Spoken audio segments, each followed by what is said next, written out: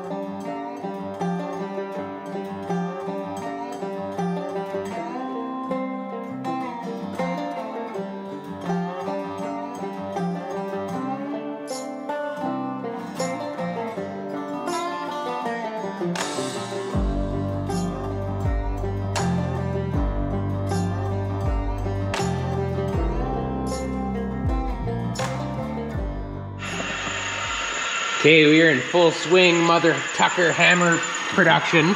Matt's here, making his own Mother Tucker hammer and helping me out make a few extras for the class coming up. And right now I'm just kind of etch-a-sketching the radius on this nylon and thinking to myself, I remember I used to have a plan to try and make a little radius tool for this. So You know, I think I'm just gonna try it right now. I'm just gonna wing it. I'm gonna make a pivoting, adjustable little radius tool that'll do this radius and the tighter radius here. So something that just adjusts in and out that can have a center in the center of here that somehow clamps into this. I've never made one before, so that's just kind of what I'm thinking. But this is gonna be quick and dirty. I'm gonna try and make it, you know, in the next 20 minutes if I can.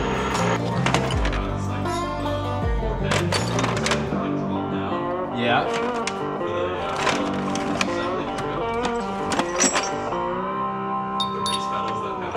Yeah.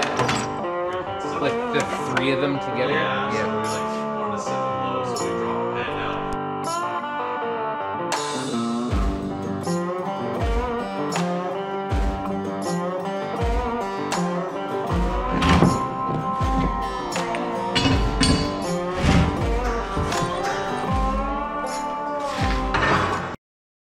Yeah. Well, that escalated quickly. You look at, I took apart my whole lathe now. Stuff's never been apart, but I'm trying to figure this out.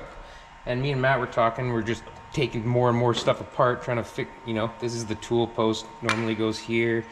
And basically we're trying to get a working area that's low enough to start building off with a pivot for this. So getting ahead of myself, I'm gonna show you. I didn't show myself getting all this apart, but it all just comes apart. You undo this all the way and then it just slides off. I undid these screws and then this just slid out. And now it's staying apart because I'm gonna clean it. You know, I might as well clean it right now. So this will go back on and then I'm gonna make some kind of pivot from inside this to this so that it's centered underneath, kind of like that. And then I'll put a like a set screw here to tighten onto this so that we can move this back and forth. I might hog some of this out and put a flat piece in there so that this gets clamped down on a flat. I think that's important, but I'm trying to use scrap from the bin over there. So this is actually material from making the bead rollers. You might even recognize these pieces. These were spaced for the shafts and the gears. They just didn't get finished machining, and I ended up going with cold rolled material that's a little bit higher tolerance than this hot rolled stuff that has the mill scale on it. So it's already got a hole in there. I think it's about a 1/2 inch hole or maybe a little bit bigger. So I'm gonna probably end up sliding this back on. Pretend this center is directly centered underneath that. I'll make an adapter, machine it, that goes from this to that so that it pivots. Oops, I mean this. So that it can pivot like that. Remember, it'll be right underneath there. And then I'll have this piece holding onto this at the center height of the chuck when it's all together. And then that way I'll be able to move this in or out to change the radius. It's supposed to be kind of easy and dumb, so that's just what I'm gonna do.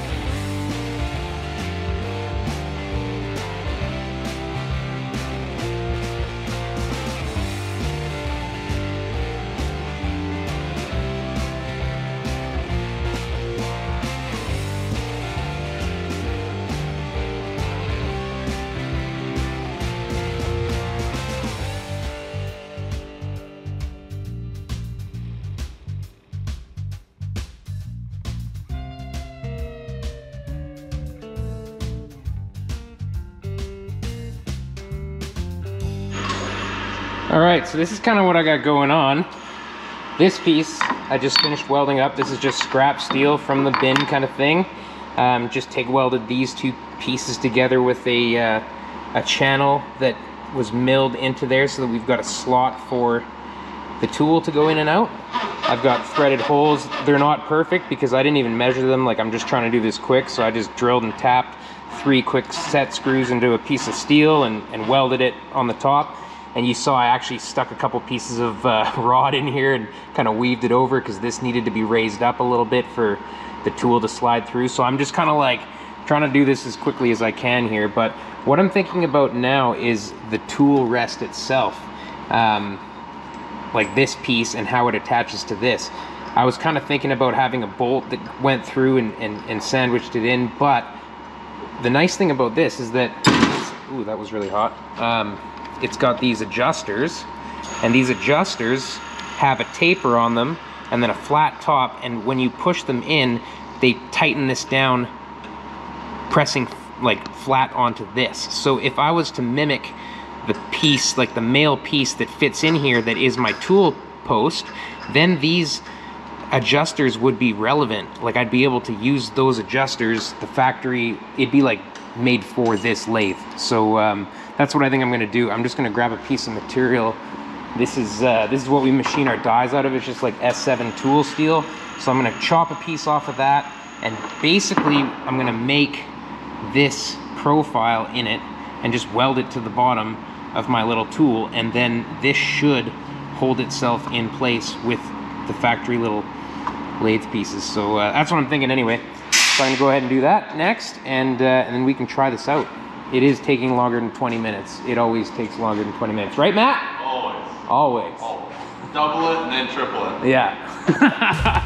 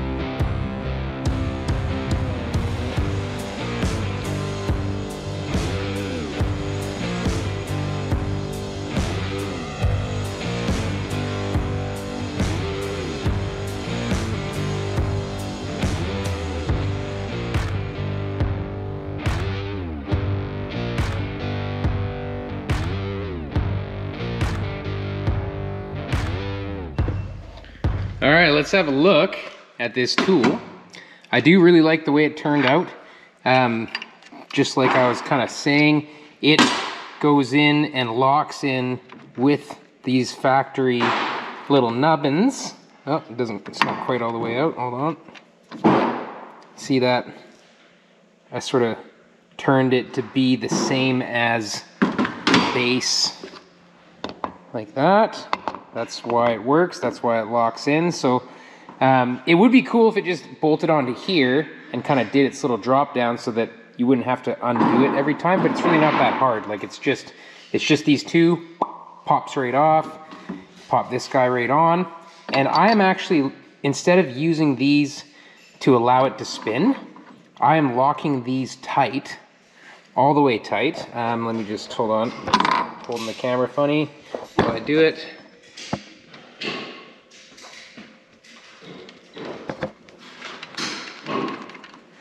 So I'm locking these in tight and then allowing it to use the bronze bushing for the pivot.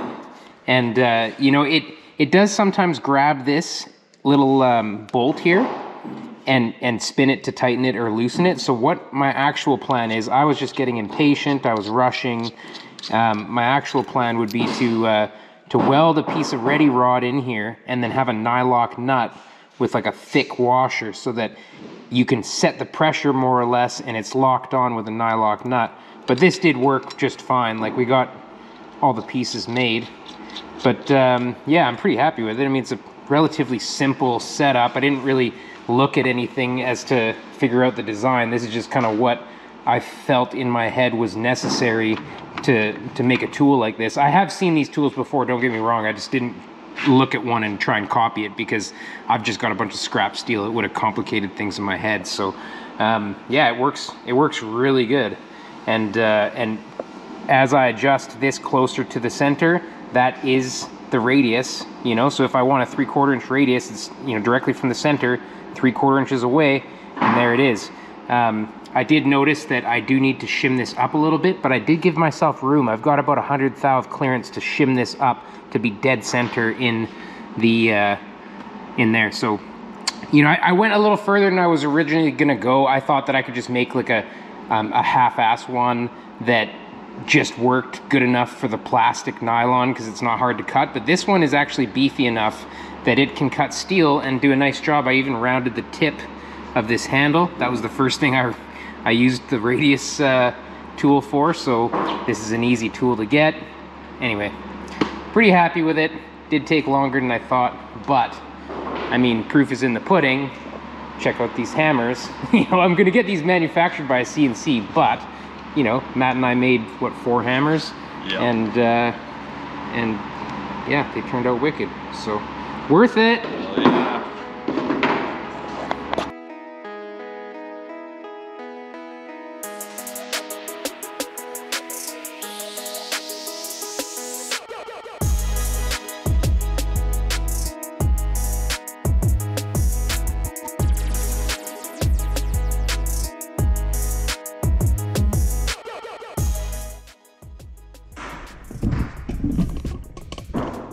There we go. See that? How the nut's not moving. Nice smooth, decent amount of friction on it. No chatter.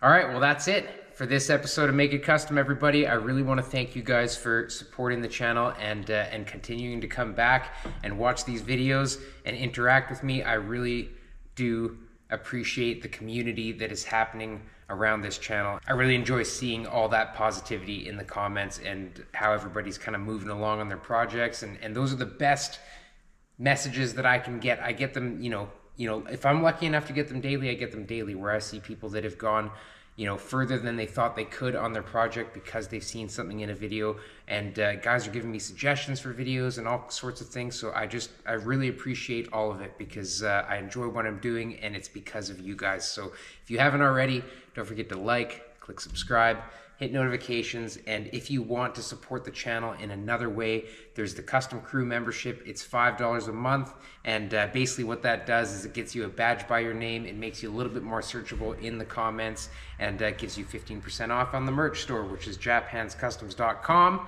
Yeah, very grateful, everybody. Thank you so much. I'm gonna get back on the Zephyr in the next video. We're gonna hammer out some quarter panels, and then I'm really excited to announce that I will be pulling my brother's 1959 Buick in the shop, and we are going to do full hydraulics on this car. It's something I've been wanting to do for a while, is just kind of have a work party on something of my brother's. He helps a lot of guys out, and we all kind of do that for each other, and that's what makes, you know, the car community so great, is that you know, our friend group, if somebody needs help on a car, like we try our best to help everybody out, and I think that's really important, to kind of surround yourself with people that all kind of come together. So we're gonna do that on my brother's 59 Buick.